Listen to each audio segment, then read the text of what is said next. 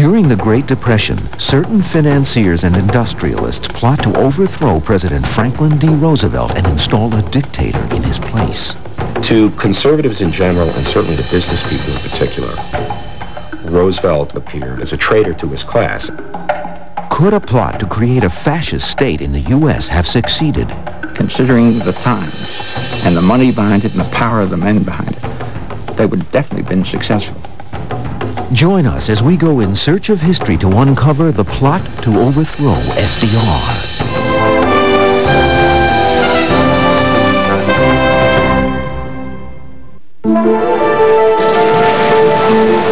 The seeds of the plot to overthrow FDR were sown in the veterans movement that began after World War I.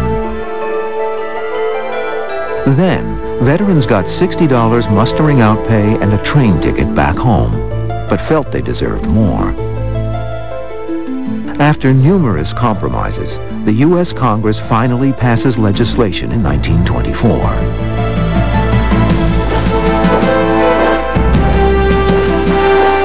World War I veterans receive a pension in the form of bonus certificates based on the time each man served.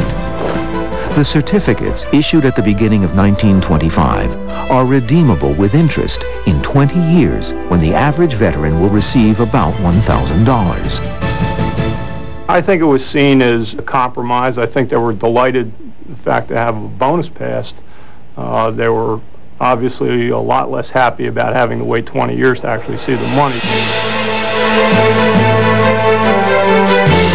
But by the spring of 1930, the U.S. economy is rocked by dramatic bank failures, shut down businesses, and foreclosed farms.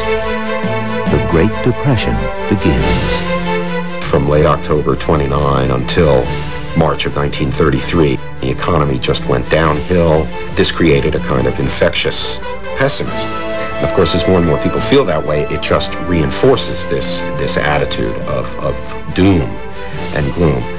Nervous veterans groups, encouraged by populist politicians such as Congressman Wright Patman of Texas, demand that the bonus certificates be paid in full immediately. We're asking for the payment of a just and honest debt. It will be a godsend to this nation because the nation needs the additional purchasing power which this bill will afford. Government estimates put the bonus cost at roughly $2.2 billion, more than half of the 1932 federal budget. Opponents argue this is too expensive. There was a prevailing opinion that veterans shouldn't get any special benefits, that benefits should be extended over the vast population. Now, that obviously would have aroused considerable resentment and anger among veterans across the country. In 1932, roughly 20,000 veterans calling themselves the Bonus Army descend upon Washington to show support for the Patman bonus bill. They camp out in tents and hastily erected shacks. Some of the veterans take over condemned buildings.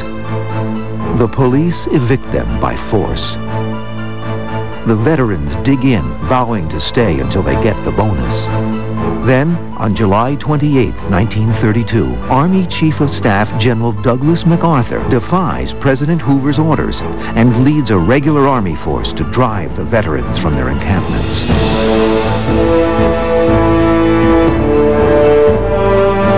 In the ensuing melee, several veterans are killed, and many, accompanied by their wives and children, are gassed and beaten. I think it could be fairly said that events got out of hand. At the time, I think they were hoping to be able to remove people fairly peaceably with a show of force. It didn't turn out that way. It was not a good day in American history. Herbert Hoover, his reputation already tarnished by his inability to deal effectively with the country's economic woes, is blamed for the incident. Herbert Hoover's presidency was at a standstill. Nobody knew what was going to happen. It was a very depressing period. Nobody thought there was a future. Veterans are not the only group disillusioned with the government. Wealthy Americans are also living in fear of losing what they have. These were people who had acquired great wealth and power. They knew that the world was fundamentally changing. They didn't know how it was changing. But certainly the same kind of people had backed Hitler in Germany and Mussolini in Italy. Benito Mussolini rose to power in 1925 with the help of corporate interests. His private militia, known as the Black Shirts, was comprised in large part by Italian World War I veterans. His fascist regime restored Italy's industrial viability. In the 1920s, Mussolini in the United States was very popular, not just among Italian Americans, but among some reformers who thought of Mussolini as a kind of Italian Theodore Roosevelt, brought efficiency and vim and vigor to Italy. And there was curious interest in maybe bringing some features of Mussolini's regime, like the corporate state structure, to the United States. There are those who believe that this fascist model is the key to U.S. economic recovery. And in 1932, the mass of disgruntled veterans could be the instrument to make this change. Most of the countries of Europe in the 1930s were being led by dictators or quasi-dictators. And veterans groups had, in almost every instance, installed those people in power. Against this backdrop, the nation's attention is focused on the 1932 presidential election. New York Governor Franklin Delano Roosevelt promises Americans a New Deal. This is more than a political campaign. It is a call to arms. Franklin Roosevelt wins the presidency with an activist agenda to transform the very structure of American economic life. When Franklin Roosevelt came to office, he very quickly announced his intention to engage, as he called it, in bold, persistent experimentation to bring the economic crisis to an end. Those words in and of themselves probably ruffled feathers. During the first 100 days of his administration, Roosevelt signs into law a dizzying array of programs designed to stimulate the languishing economy. Yet of all the unprecedented innovations brought by FDR, it is his decision to take the nation off the gold standard that most infuriates the Wall Street elite. I think probably there was a certain very childish element in some of these capitalists of that period of time. They just knew that man was in the White House, and he didn't seem to know what he was doing. And there were people like Mussolini and others who did seem to know what they were doing, and would surround himself with the right kind of people, them.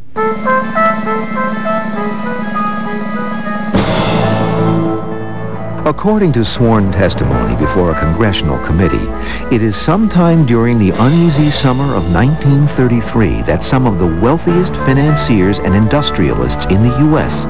began to discuss the possibility of replacing the president with a dictator. They envision a paramilitary force of unemployed and disgruntled veterans as the source of their power. In order to put the plan into action, the plotters need to enlist a charismatic leader, a man on a white horse, to whom the veterans will pledge their loyalty and follow without question. They choose a very controversial soldier. As we continue in search of history, retired General Smedley D. Butler is approached about leading a plot to overthrow FDR. As president, FDR supervised the largest fiscal entity on earth, yet his mother, Sarah Delano Roosevelt, would not entrust her son with managing the family's money because she did not think he was up to the task. In Search of History will continue here on the History Channel.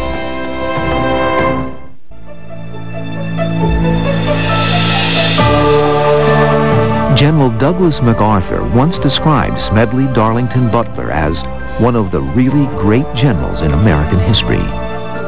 The men behind the plot to overthrow FDR see him as a charismatic leader and one that they will be able to control. But there is a great deal more to this complex man than the plotters could possibly know. He was a bundle of contradictions.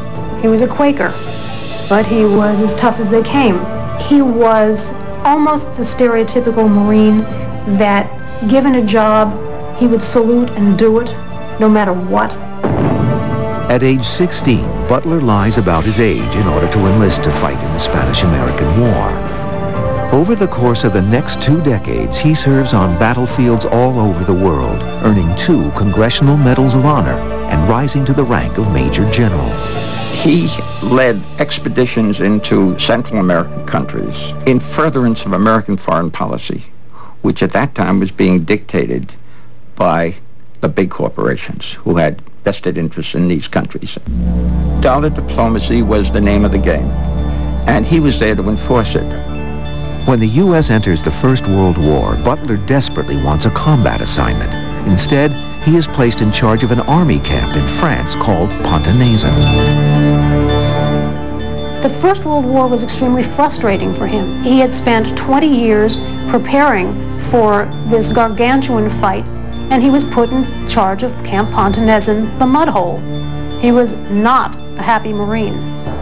While Butler may not have been happy with his assignment, many of the 2 million men who passed through Camp Pont-à-Mousson during the war remember him fondly as the general who put their welfare above all else. After the war, he is appointed commandant of the Marine base at Quantico, Virginia. It is, however, a professionally frustrating period for him. He always wanted to be where the action was. He did not attend any war college of any kind. And he had some antipathy towards officers who had. He believed that officers would learn their trade best in the field, leading the troops. He resents the way that the Marine Corps is used to defend overseas investments, such as his 1927 assignment in China, to protect facilities owned by the Standard Oil Company. In some cases, Butler would say they were glorified policemen. They were Uncle Sam's policemen. He begins to publicly criticize U.S. foreign policy, and his opinions frequently get him into trouble. In 1931, when the post of Marine Corps Commandant becomes open, the expectation is that Butler will get it. But it goes to a rival with less seniority. He believed he was in line to become the next commandant, but it is unfortunately a political position in addition to being a military position. It seemed outwardly that his enemies, both his political enemies and in the military, were out to get him. And this is certainly what Butler believed. It isn't long before General Butler retires from active duty in the U.S. Marine Corps. As a civilian, Butler earns his living as a professional speaker. No longer shackled by the rules of decorum and propriety which govern Marine officers, civilian Butler is free to express himself on any subject, at any time, anywhere. And he does. Who in the hell has done all the bleeding for this country and for this law and this Constitution anyhow but you fellas? In the summer of 1932, Butler travels to Washington to show his support for the veterans of the Bonus Army. Take it from me, this is the greatest demonstration of Americanism we have ever had.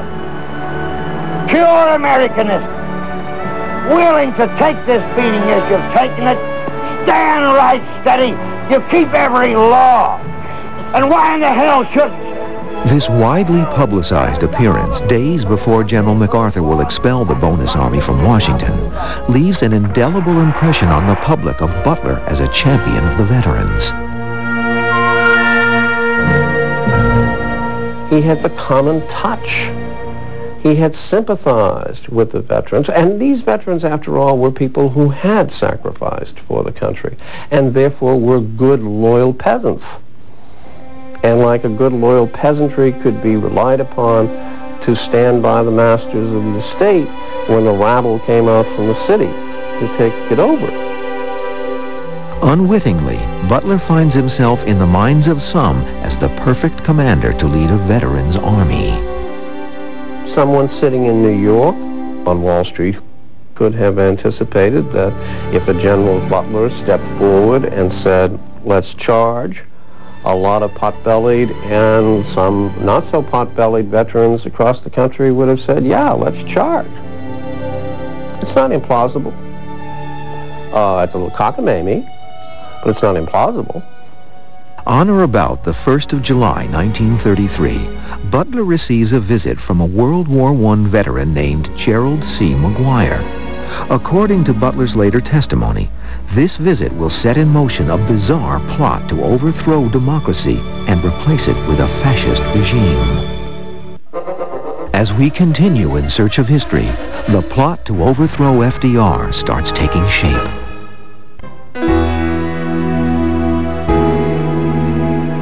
Retired General Smedley Butler, now known as a passionate supporter of the Veterans Bonus Movement, is courted by veterans for all sorts of causes.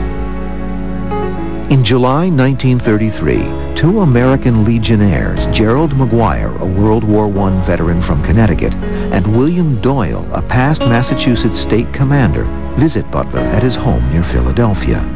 They want him to run for the office of National Commander of the American Legion in order to oust the current leadership.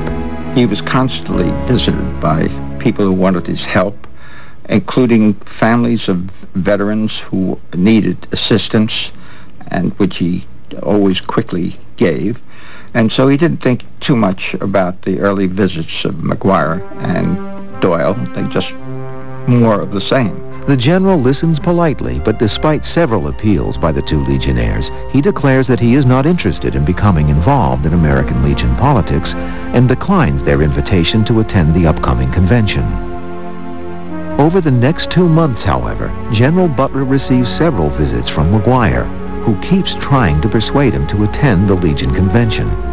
Butler admired persistence in a man, even though he may not have been in agreement with the principles that he was advocating. McGuire, who works as a bond salesman for a prominent Wall Street broker named Grayson M.P. Murphy, tells Butler that he is representing a group called the Committee for a Sound Dollar. The committee's primary goal is to convince President Roosevelt to reinstate the gold standard. The gold standard had a kind of sacred aspect to it, where you might think it was a relic of the true cross.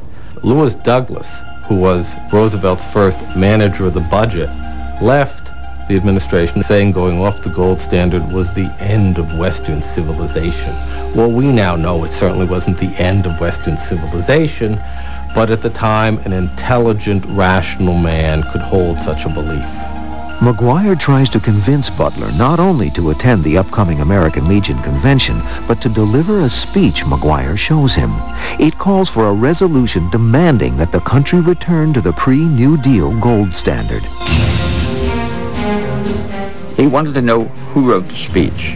McGuire told him it was John Davis, who had been the presidential candidate in 1924 for the Democratic Party and was now the attorney for J.P. Morgan and Company. He was beginning to get very suspicious about this whole situation, and he decided to investigate it and find out what was behind this thing. In late August, while Butler is visiting Newark, New Jersey, McGuire appears at his hotel. Butler demands to know more about the people behind McGuire, insisting upon a direct meeting with the money men. McGuire agrees. In early September, as the American Legion convention is about to begin in Chicago, one of McGuire's principal backers, Robert Sterling Clark, visits Butler at home. Clark, himself a former Marine, had served under Butler during the Boxer Rebellion in China. Butler remembers him as the millionaire lieutenant who had inherited a fortune from his grandfather, one of the founders of the Singer Sewing Machine Company. Clark claims that he is prepared to spend $15 million, half of his fortune, in order to protect the other half from devaluation. Clark lays out his belief that the popular General Butler could galvanize the veterans at the Legion Convention into forming an organization to oppose President Roosevelt on the gold issue. This is, as Butler recalled later, the first time the idea of having him lead a new veterans movement is explicitly laid out. The people interested in pursuing this train of thought, or perhaps this action, went to Butler because they didn't really know him. They knew his public persona. They assumed that he would be anathema to some of the governmental changes that were going on, and they assumed that he would keep a secret. And they were wrong. In January of 1934, Butler receives a postcard from Gerald McGuire. Postmarked Paris, it reads, "Hope to see you when I get back. Things don't look any too good over here. Troops everywhere." When McGuire returns later that summer, he arranges to meet Butler at the Bellevue Stratford Hotel in Philadelphia. He steers the general to a table in the empty hotel restaurant and describes his contacts with European paramilitary organizations such as Italy's Black Shirts and the Stormtroopers of Germany. According to Butler, McGuire also describes a French organization he is particularly taken with called Croix de Feu, or Cross of Fire. It was a French organization of officers and non-coms, no privates, no lower grades. And it was organized by the wealthy manufacturers in France to beat strikes and prevent strikes. And that was what he thought would interest the American backers of the movement. McGuire indicates that, in his view, a similar veterans' army of 500,000 men could be created in the U.S. He then implies that the financial interests that he represents would like Butler to lead this army. We don't know very much about the people behind McGuire, except that they were people involved with J.P. Morgan, General Motors, U.S. Steel, DuPont, and these are the most respectable corporate names in America. McGuire allegedly goes on to describe a fantastic scenario in which the president is compelled to appoint General Butler as leader of this paramilitary veterans group to a new cabinet position, replacing the Secretary of State. The presidency is reduced to a ceremonial job. The vice president is pressured to resign, and Butler, as Secretary of General Affairs, makes actual policy decisions for the country. They knew that if Smedley Butler set out to seize the White House, there was nothing that would have stopped him short of a bullet. But they didn't know that Smedley Butler would have stood in front of that White House defending it. Feigning interest in the outrageous scheme outlined by McGuire, Butler determines to learn who is really behind it. Butler was playing amateur detective in a way from the very beginning. The more he smelled of this thing, the ranker it got, and the more he was determined to ferret out the facts. McGuire doesn't provide the general with names, but he does tell Butler that sometime in the next few weeks, a new high-profile organization will be announced in the press. The purpose of this organization will be to maintain and protect the Constitution. In McGuire's words, there will be big fellows in it, including prominent Democrats. Shortly after this meeting, articles about a new organization do appear. It's called the American Liberty League and founded to protect the Constitution. It soon becomes apparent, however, that protecting the Constitution means protecting the U.S. from the policies of Franklin Delano Roosevelt. As we continue in search of history, the plot to overthrow FDR becomes the focus of a congressional investigation.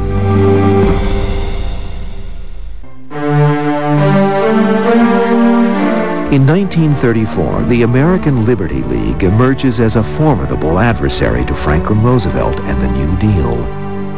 The Liberty League probably had the highest per capita income of any political organization or lobby in our history. It consisted on the whole of the very rich who thought the New Deal was going much, much too far. They were so conservative that Herbert Hoover refused to join, saying that their Wall Street model of liberty was not for him. The League's membership roster reads like a veritable who's who of corporate America. Major funding comes from the DuPont family. Irene DuPont, president of the chemicals giant, is a well-known supporter of ultra-right-wing causes. Another prominent member is General Motors President John J. Raskob, a protege of the DuPonts and a former chairman of the Democratic Party. One of the reasons they got as much publicity as they did was because the leaders of the Liberty League were former Democrats who had supported Roosevelt, and then as he moved a little to the left, decided that he was a danger to the country. Al Smith, the former governor of New York, is perhaps the best-known Liberty Leaguer. Smith, known as a champion of the common man, was the Democratic presidential candidate in 1928, losing to Herbert Hoover. In 1932, he sought the nomination again. When the party chose FDR instead, Smith became a bitter and outspoken foe of Roosevelt's New Deal, often referring to it as the Raw Deal. He was turned completely against Roosevelt. It was rather shocking to people who had believed in Al Smith as a good Democrat. Another prominent Democrat in the Liberty League is John W. Davis, who ran for president unsuccessfully in 1924. Davis allegedly wrote the gold standard speech that General Butler was asked to deliver at the American Legion Convention. Grayson Murphy was part of it.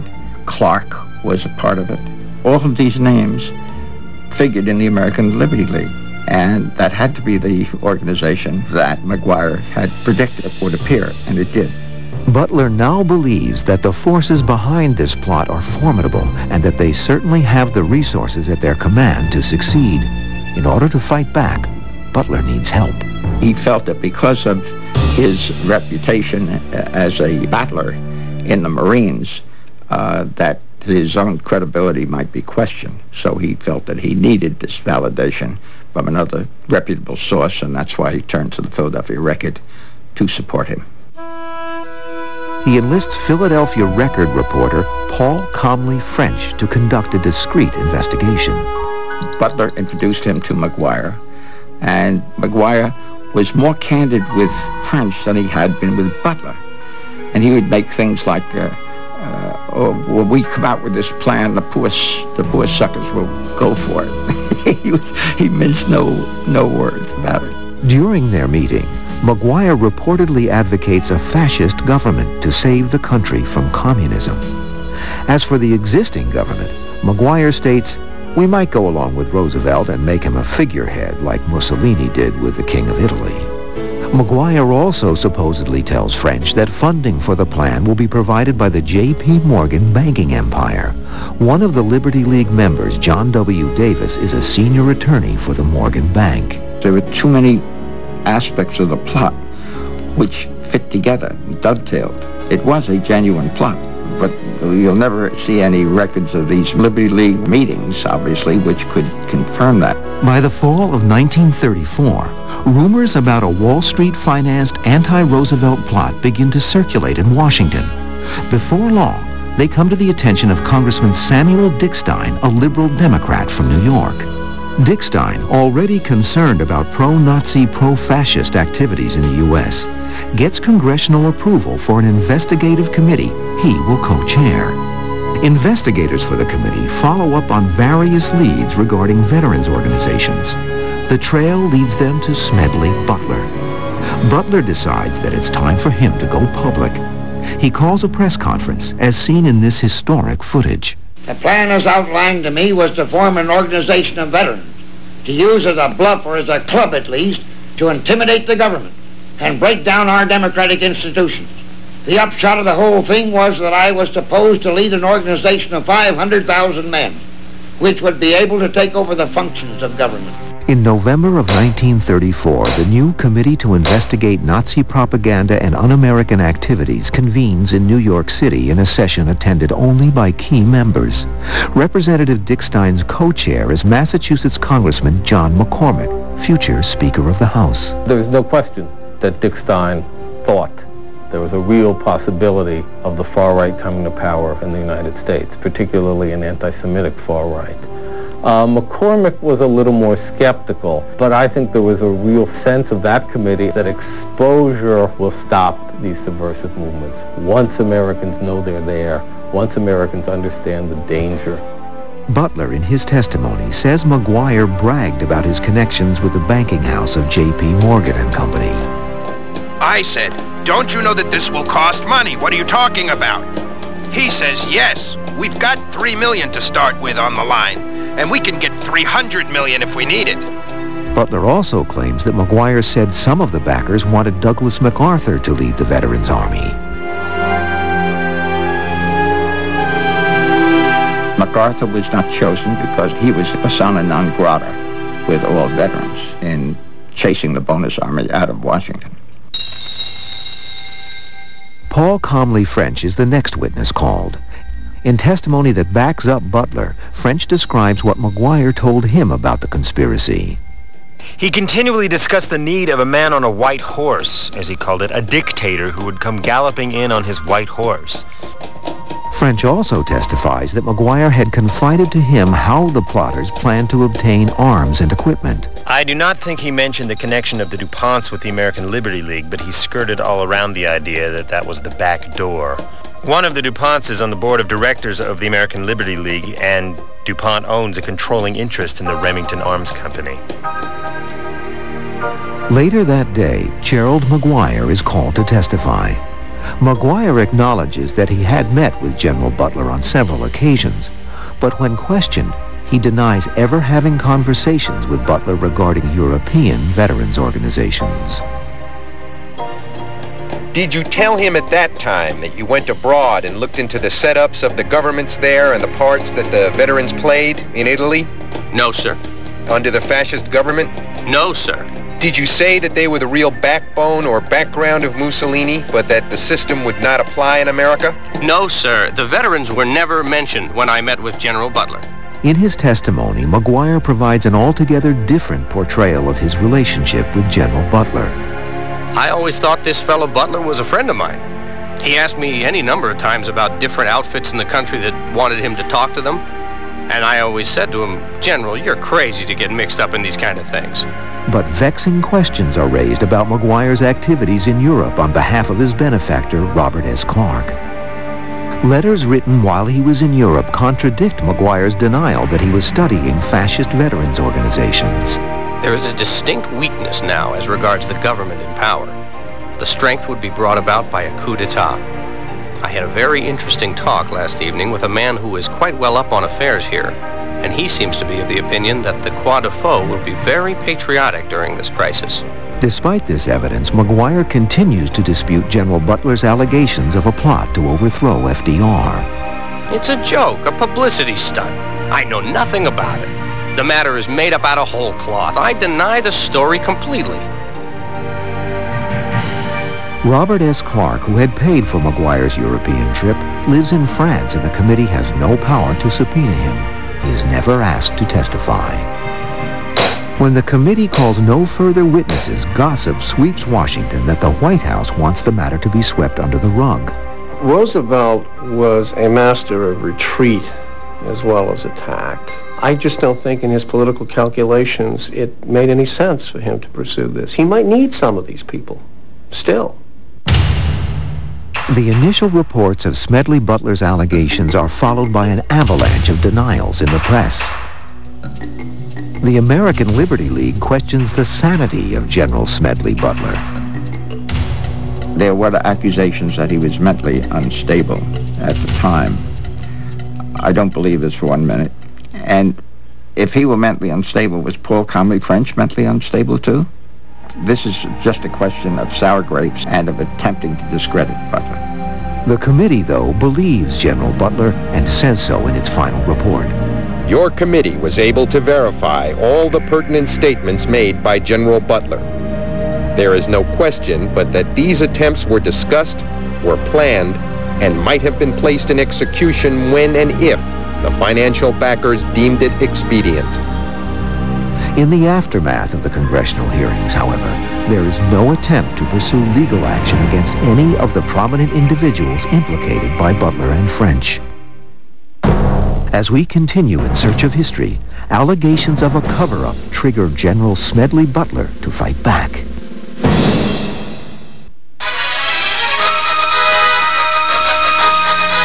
I appeared before the Congressional Committee, the highest representation of the American people, under subpoena to tell what I knew of activities which I believe might lead to an attempt to set up a fascist dictatorship. General Smedley Butler believed he acted as a latter-day Paul Revere in raising the alarm about a conspiracy to overthrow the Roosevelt administration. In the weeks that follow his testimony, however, the plot seems to be downplayed in the press. My main interest in all this is to preserve our democratic institution. I want to retain the right to vote. I have the right to speak freely and the right to write. If we maintain these basic principles, our democracy is safe. No dictatorship can exist with suffrage, freedom of speech, and press. None of the prominent individuals named, such as Grayson M.P. Murphy or Robert S. Clark, are ever asked to testify. References to the American Liberty League and its prominent members, such as Irene DuPont, John Raskob, and Al Smith, are omitted from the final report submitted to Congress. These references are ruled as hearsay. I asked McCormick why there was no reverberations from the plot, why it didn't go any further. And he didn't seem to know the answer. When I asked Dick Steen that question, Dick Steen told me, he said, well, we did our part, and now it's up to the Department of Justice. And that's all he knew about it. Starting in 1940 with the Smith Act, you have legislation where you can move against alleged subversion on the basis of conspiracy indictments. But in the 1930s, you don't have anything like that. It's unclear what you could prosecute people for in this instance. It's mostly loose talk. It's peacetime. In World War I, people were sent to prison for loose talk. But it wouldn't have occurred in peacetime. To this day, there is speculation that Franklin Roosevelt or someone in his inner circle of advisors personally discouraged any follow-up to the investigation. It's difficult for us to remember or to think now about how closely knit the leadership cadre, if you will, of this country was back in those days. They all knew each other. They shared a common culture. They rode on the same trains together and engaged in long conversations. These were family fights. So if it was a family fight, you kept it in the drawing room and out of the hearing room. When General Butler learns that key points of his testimony are omitted from the committee's report, he takes his case to the public. Radio station WCAU in Philadelphia gives him a forum. Like most committees, it has slaughtered the little and allowed the big to escape. The big shots weren't even called to testify. Why wasn't Colonel Grayson M.P. Murphy, New York broker, called? Why wasn't Al Smith called? And why wasn't General Douglas MacArthur, Chief of Staff of the Army, called? A month after the report is sent to Congress, Gerald McGuire, the only witness who could have shed more light on the shadowy figures behind the plot, dies of natural causes at the age of 37. During the next 2 years, the American Liberty League remains a thorn in the side of President Roosevelt. Whatever fantasies the Liberty Leaguers might have had, the reality was they tried to defeat Roosevelt in an election in 1936.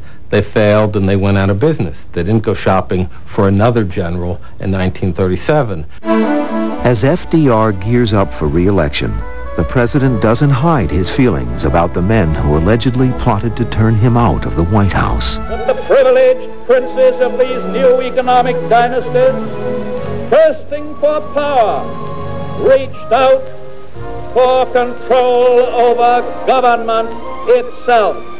By the end of his first term, President Roosevelt is a man distressed in many respects. The economy, while it had started to improve, is now showing signs of weakness again.